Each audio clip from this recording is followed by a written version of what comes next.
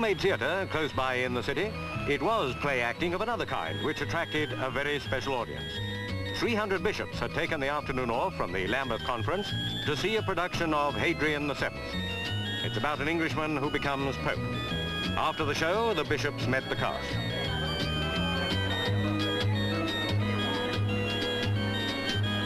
Cardinal Cardinale the Apostolic delegate had no criticism, nor had the Archbishop of Canterbury, who had plenty to say to Alec McGowan, who plays the Pope.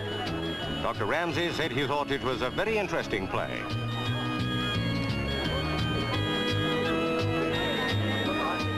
Everyone appeared to have enjoyed their afternoon out.